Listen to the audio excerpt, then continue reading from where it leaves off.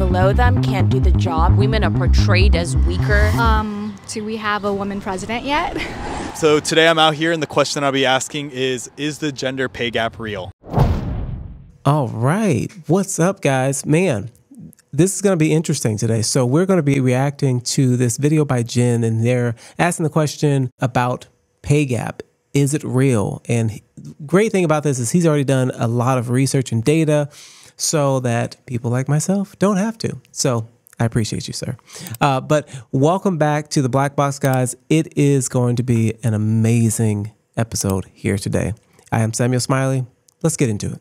Is the gender pay gap real? Yes, it is. Men get paid more for whatever they do, and women get less for doing the same amount. Totally agree with that. That guy already, you know, speaking in generalities, he's like, yeah, you know, whatever they do and blah, blah, blah. And his wife or girlfriend's like, yeah, what he said. It's like, guys, he's not coming with any facts. This guy's just trying to make sure this woman's happy, which I don't blame him. But you can be honest.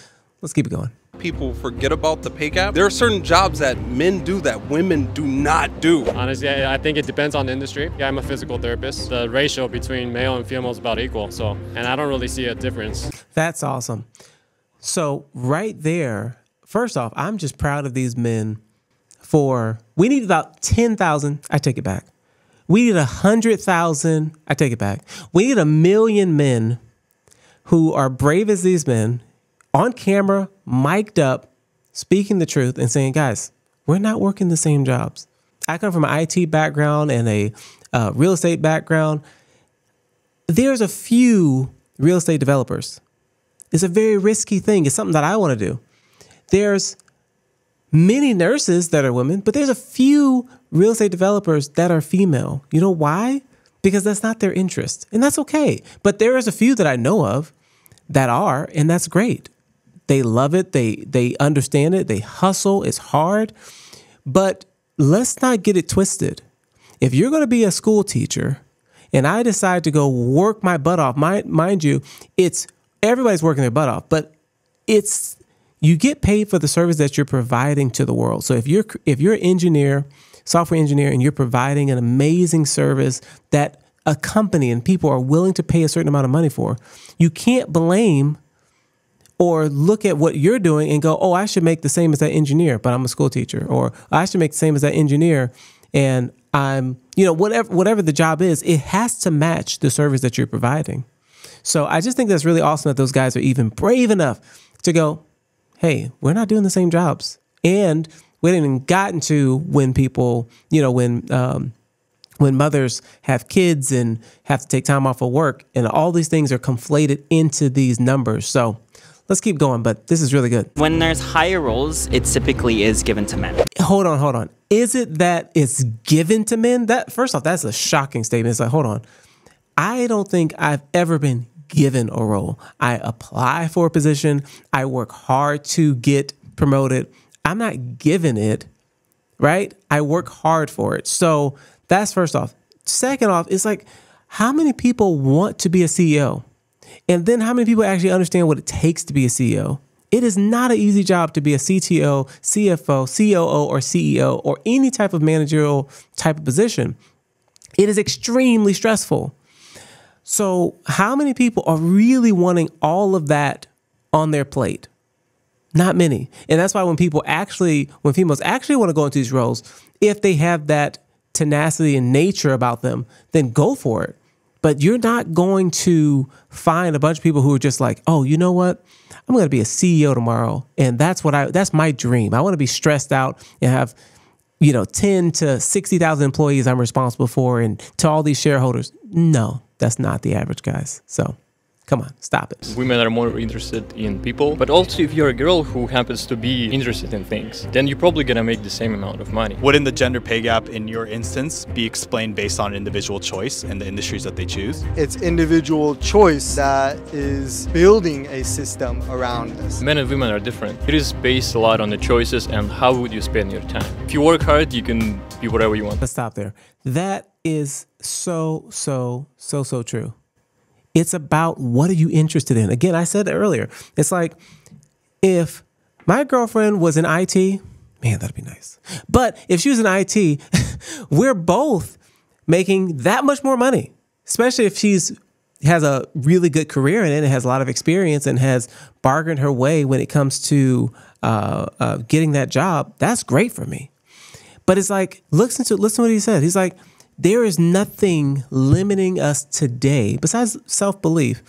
And there's a couple circumstances where people are born into really bad situations. But for the most part, if you want to be an engineer, a software engineer, a doctor, lawyer, entrepreneur, you name it, 2023, 2024, 2025, there is really no excuse for you. Like, it's only because of your self-limiting belief, but there's no system against it. Now, there may be personality traits. You're just like, I'm just not interested in that.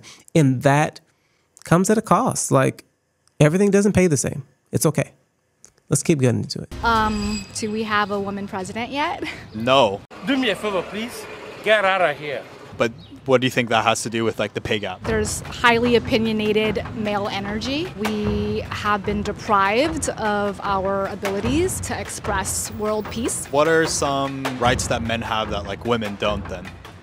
Oh, that's a really... Oh yeah, that's a really good question. I didn't think about that because I'm not trying to put a valid argument together. Like, we haven't had, let me tell you something. Saying we haven't had a woman president is like saying we haven't had a black president. It doesn't mean anything. First off, Obama was biracial, but no one ever admits that his mom was white. But anyway, that's a whole other thing, and I'm not going to get into it right now, but he's mixed. But anyway, it's like, guys, just because we've had a white president or a black president, males, does not mean that just because you have a woman president that all of a sudden, oh, everything's fine. We have a woman president. If you're qualified for the job and really want the job, then there's still going to be major barriers for you to cross. But just because it's always these high, it's like a trend. There's always this high positions like, well, look how many CEOs are women. Look how many business owners are women. Look how many billionaires are men. It's always the same type of thing. And it's like, what is this infatuation with these high positions? No one wants to be, a fireman, because that job sucks. And they still get paid pretty good. And it's an honorable job. You don't see a bunch of women going, hey, I want to be a police officer. Or, hey, I want to be in the military. There's a couple, but why aren't these the jobs that are talked about? It's because people don't want those jobs. Women don't want those jobs. They're dangerous. They're risky. They're hard. They're really tough.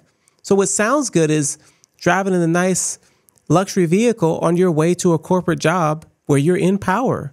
But that's not the way this life works, guys.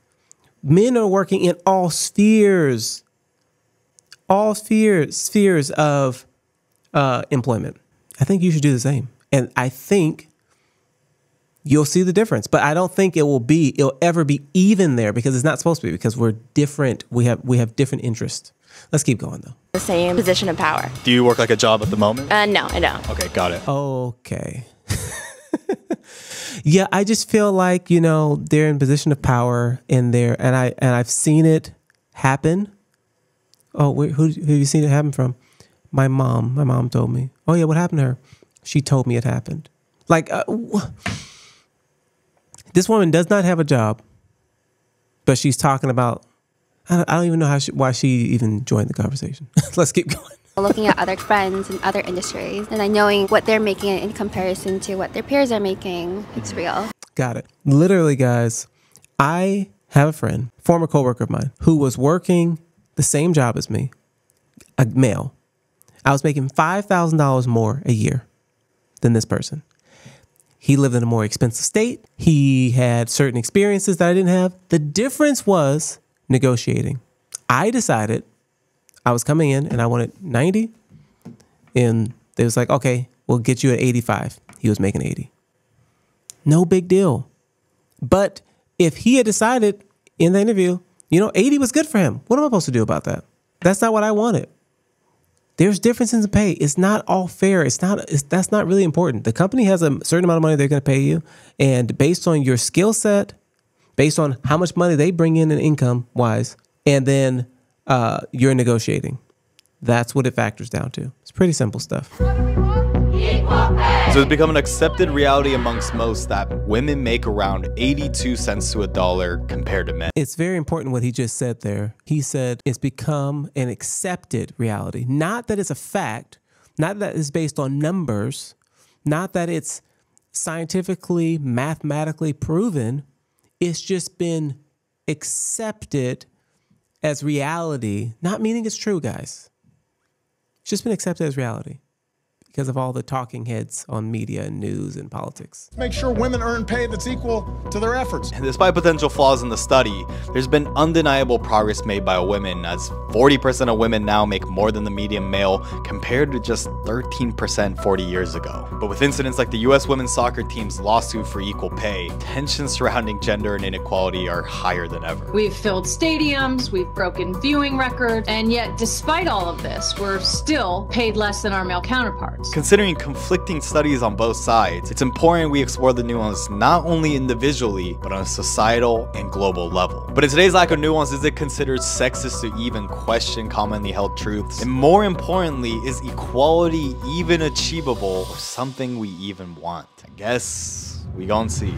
So let's say that if the pay gap does exist, right, and that employers can get away with paying women less, wouldn't more jobs want to hire more women then? Men, especially men in power, think that women below them can't do the job as well. So that's one of the reasons they do get paid less. They want men to fill those roles because they want the men to go up in power. It's, again, trusting men's word over women's. As a woman, you have to do more to prove that you deserve it more. Have you personally experienced discrimination when it comes to pay because of your gender? Yeah, definitely. Me asking for a raise would definitely impact me staying there compared to other people there. All of this should be predicated on skill. I'm a woman, you're a man, and we go for the same job. We should both get the same opportunity. Because I'm starting to see now, people are not getting jobs because companies, they have to fill those jobs so that it looks good on their end. So, like quota. Yeah, quota. Case by case, it all depends. That is so real. People will literally be like, oh, we hired the first female for this,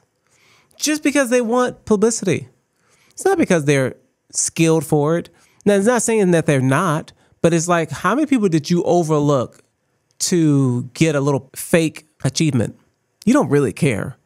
But these CEOs will do this because it looks good. It's like, oh, this looks good on my social credit score. This looks fantastic. I'm a good citizen. But the truth is, it should be based on your skill set, your work history. And then at the end, like the lady just said, she said, oh, well, you know, that's a personal situation where she's not willing or capable of being able to speak to, hey, you know what? I want a promotion. I want to make more money. I've had numerous jobs where there are other skillful, more skilled people on the job than me. And I still will say, hey, you know, where I want to be in life and what I feel like I bring to the team and blah, blah, blah. I want to make more. It's a conversation you have to be willing to have because no one's going to fight for you. I don't care about the excuses that they're giving here. It's just the real world, guys. No one is looking at their employee deck and going, you know, I haven't heard from Susan in a while. I should contact her and tell her I want to give her a 5% raise.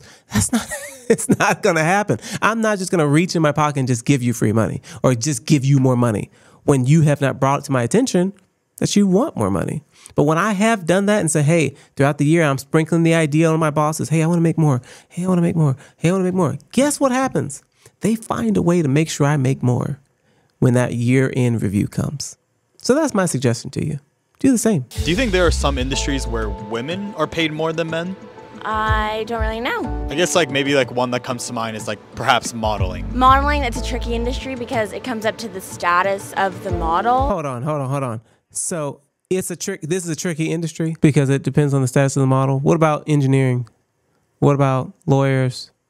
What about real estate developers? What about basketball players? There's a reason. But as soon as we talk about models, everything makes sense. Let's keep it going. Kendall Jenner, because of her status, she is going to be getting paid a lot more. Modeling, you have skinny models and you have overweight models. You really don't see men overweight models. Women have way more opportunities than men. And so it's evident that the gender pay gap exists, but what's not really discussed is that it's for both genders. There you go. Ready to go. I'm set. Female models on average earn 2 to 3 times more than male models. It becomes even more towards the top. Listen, guys, I think we've heard enough. The truth is, when you go down to it, it is obvious. And I've been following models for a while. I've never seen the success that women have with modeling for men. But you don't see us with pitchforks and big poster signs saying it's not fair. Where the male models march at? Geez, I need to make that happen. It's phony. It's based on emotion. There are certain discrepancies, but a lot of it has to do with what you do. So thanks for joining, guys.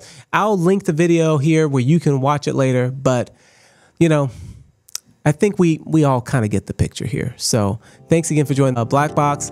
Don't forget to comment, like, subscribe, and share this video so that a friend can check it out and to help us with the YouTube algorithm.